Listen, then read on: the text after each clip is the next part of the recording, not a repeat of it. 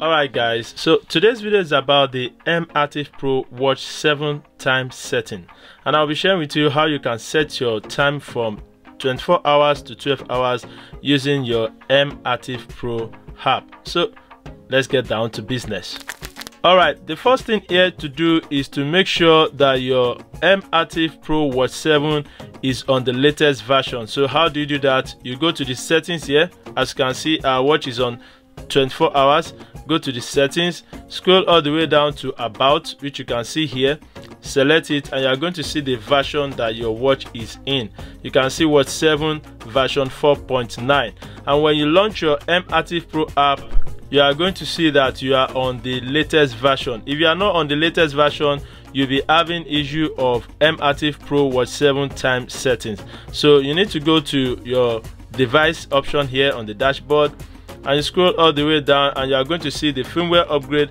Make sure it is on 4.9 version. Okay, when you select that, you are going to see that it says you have been on the latest version currently. And once you have confirmed that, please come up here and select the Find Watch. And when you select the Find Watch and you see that it is ringing, that shows that truly your M-Active Pro Watch 7 is connected.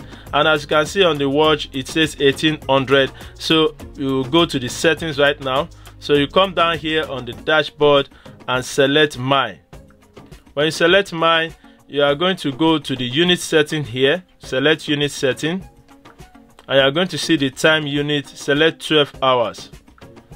When you are done with that, select this tick option up here. When you select that, you are going to see that your watch will change to 12 hours immediately. As you can see, instantly we have 600 here. That means you are on the 12 hours time format. Before, we are having something like 1800. Now we have 601, as you can see here. So that is how to make change to your M-Active Pro Watch 7 time settings. If you have any issue, please let me know down there in the comment section, and I'll reply you as soon as possible. Thank you. Peace.